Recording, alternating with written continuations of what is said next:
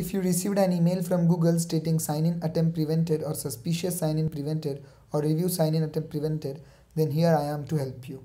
First of all, let me show you the mail which was sent to me by Google.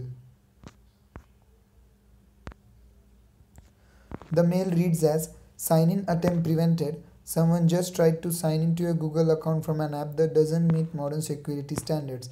There are also few links provided which you should not use because such mails may be a spoof or a phishing attempt trying to get your information. Instead of that, you can just open your browser and type allow less secure apps. Click on the first link provided, which is allowing less secure apps to access your account. Account help, Google help.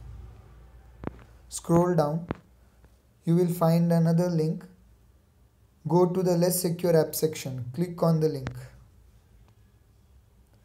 Now there is a option access for less secure apps. There are two options, turn it off and turn it on. Just click on turn it on. You will quickly receive a notification from Google about the changes being made and also a mail from Google.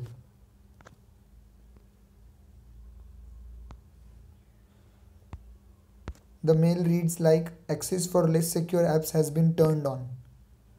Once this is done, you will no more receive any of such mails from Google.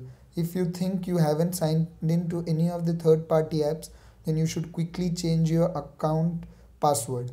For more information, you can follow the link provided below in the description section.